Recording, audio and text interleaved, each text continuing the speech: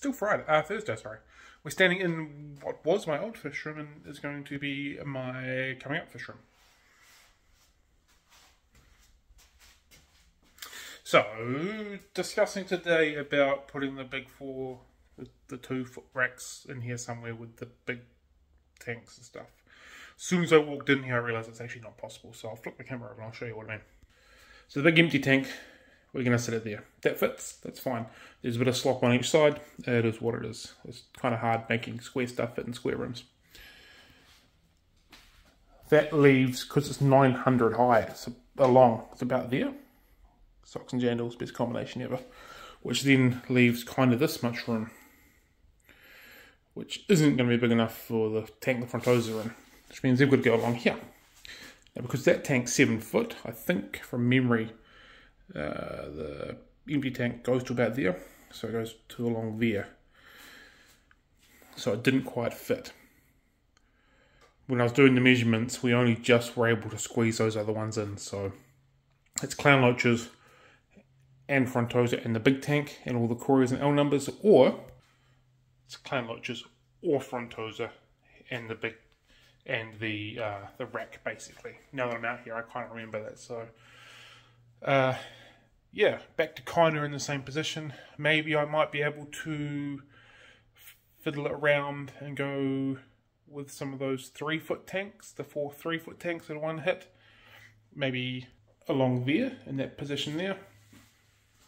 That might be an option. Then 7 foot tank along there, then the big sucker along there. That could work.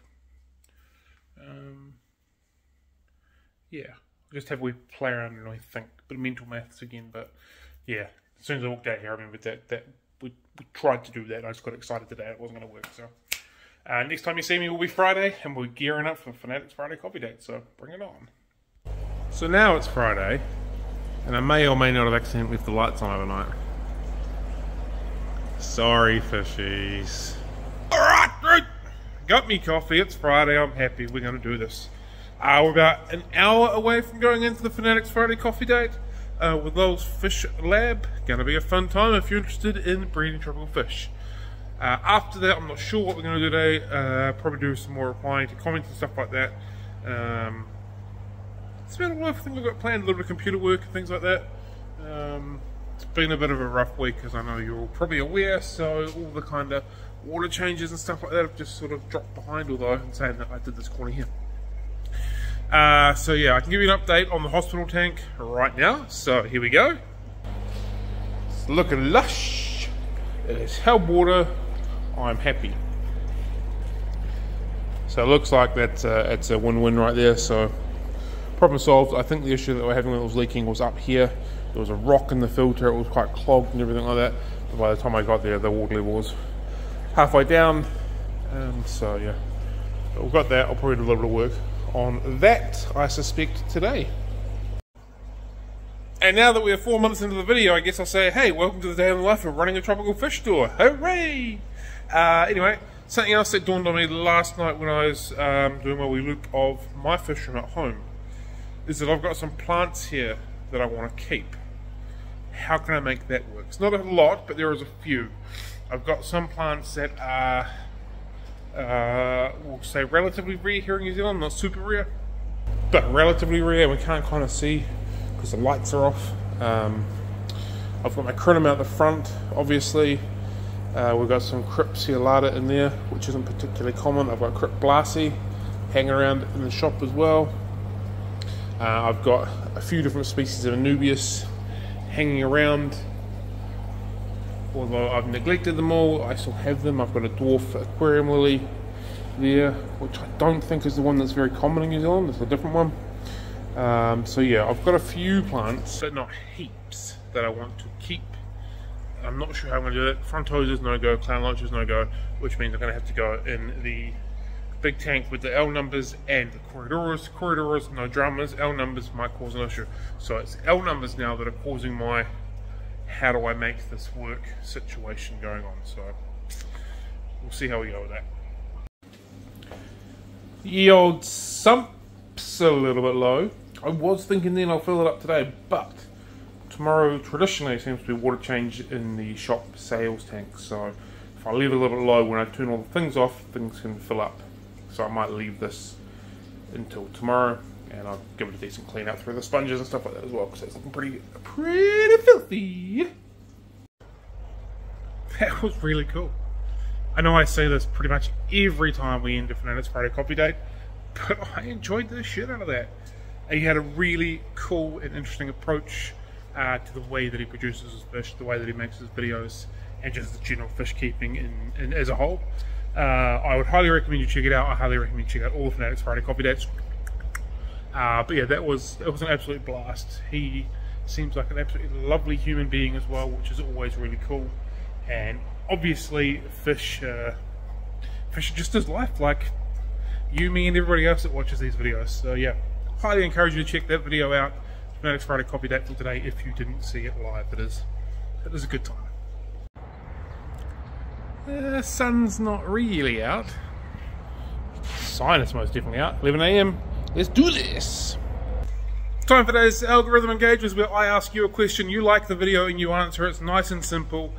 What this does is helps more people see the Fanatics Friday coffee date, because YouTube goes, hey, people are engaging with this. We're going to show people more of their videos. That's what we want to see, because the Fanatics Friday coffee date is phenomenal. Right, today's algorithm engager, the last one on our School of 6, is what is your unicorn fish?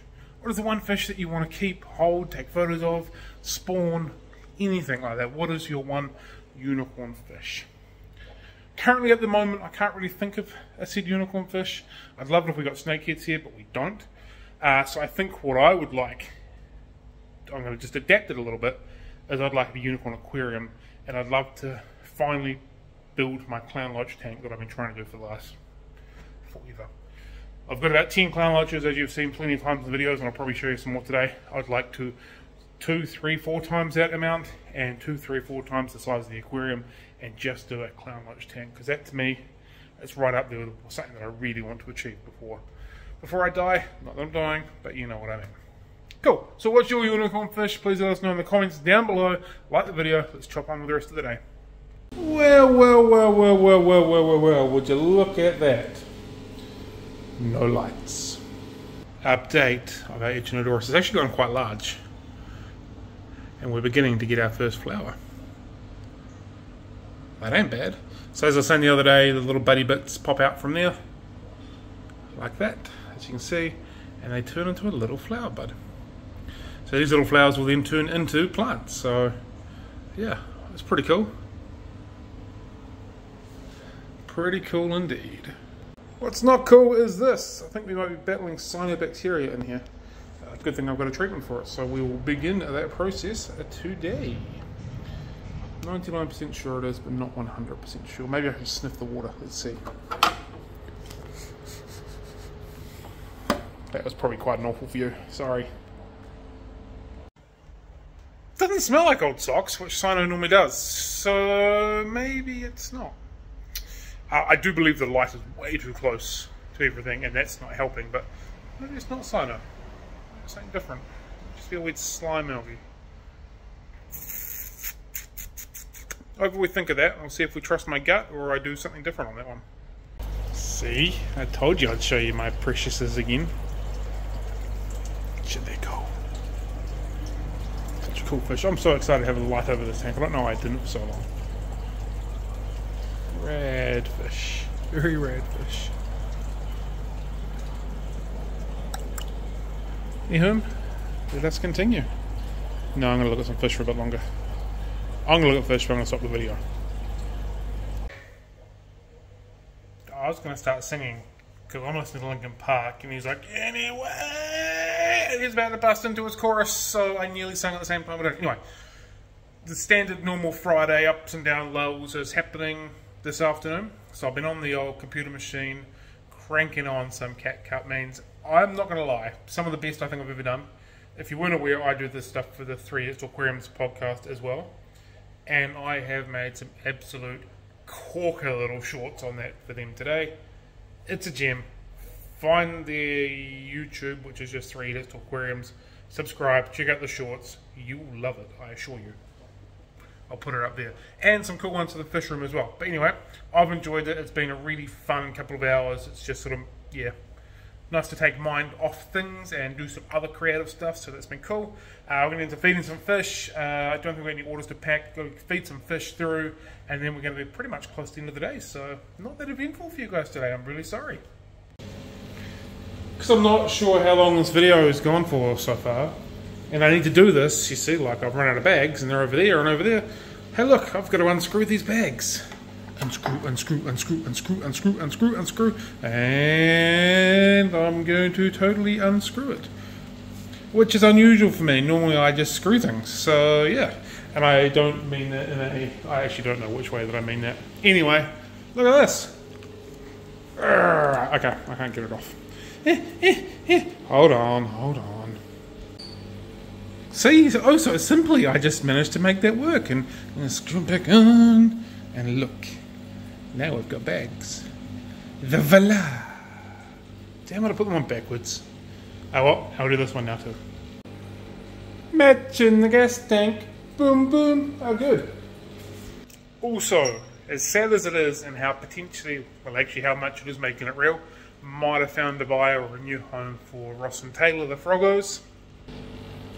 So hopefully the whole setup, we'll be finding out probably this afternoon or maybe tomorrow if they are going to take the whole thing. So yeah, it's a little bit sad because these dudes are awesome, but I am pretty sure that I won't be able to have them at home. So yeah, it is what it is. The reality of what's going on is definitely happening for me. Crikey, they are cool when they're small. If only when they got big they stayed as cool as that, they would be awesome fish. Okay, bye. Didn't want to look at you anymore anyway. Back in my happy place, looking at my happy fish. How good. Yep, I did just drop a little bit of Rapashi too. But that's okay. I'm allowed to. Don't tell the boss. Shit, they're cool. Such a super cool fish.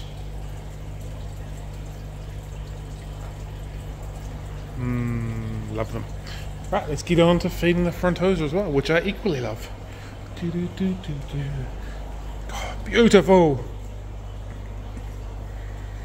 Water's looking particularly clean and clear as well. Whee!